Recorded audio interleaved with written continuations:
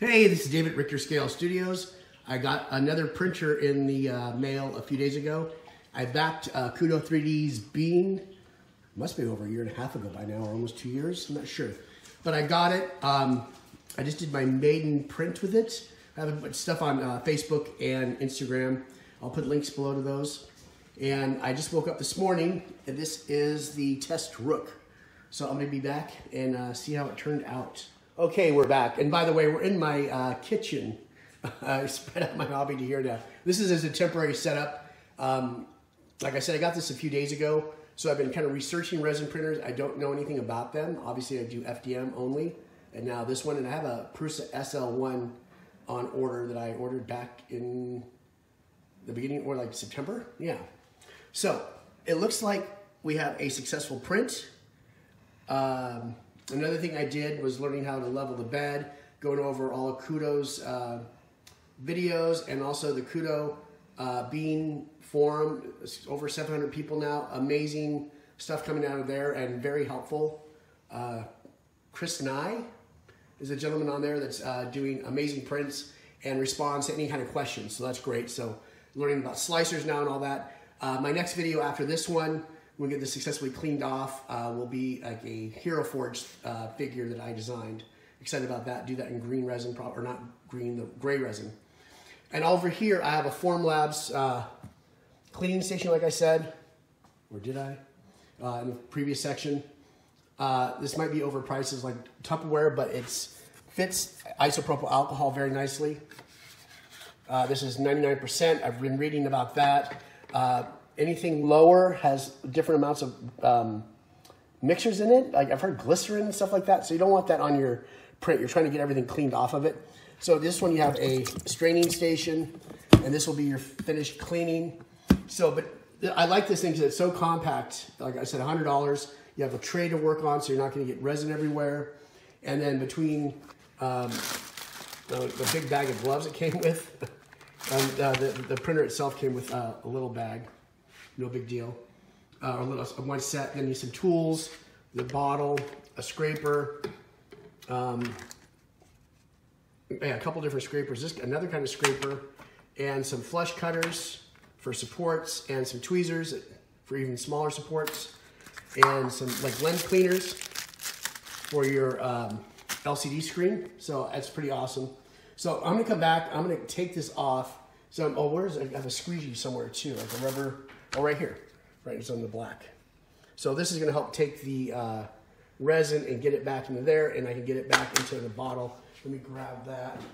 These are like, came with 2 1/4 gram or 1/4 kilo bottles. So 250 milliliter, I guess. And so I'm trying to try some other brands in the future too. Elegoo and one other one. I'll bring those on in the next video. So we'll see you in a second. I successfully got the rook off the build plate. We got it into the first rinse tank. I'm doing this one-handed, so excuse me. I'm gloved up and protected. Also, when we got the cover off, there's a lot of film of the resin on there, so I used the black squeegee that came with the printer and scraped it back into there. I had a little drip. Make sure I keep the isopropyl alcohol and a couple rags around. And then I had to knock the rook, and it has a base plate on it, so I've still got to clean this, into there. Then I switched around a little bit. And you can see here I got little shards of resin. It had like a square build plate to hold and give it more adherence to the build plate itself. So I broke that off, used the flush cutters. So now after that, we're gonna let this go into there. Then we have another section I'll come to right after this. I'm gonna put this resin back into the original bottle. And it's getting some daylight in here, so I gotta do that soon. And I have a filter, just in case if anything broke off or there's little chunks in there.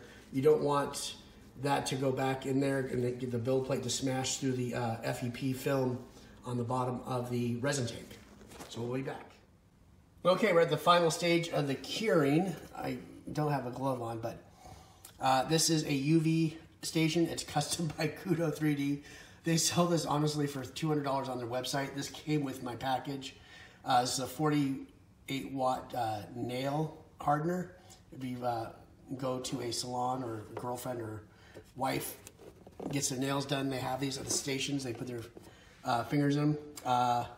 This one's kind of cool for a drawer. I'm gonna get some aluminum tape to get some more reflectivity out of it, so it'll cure better.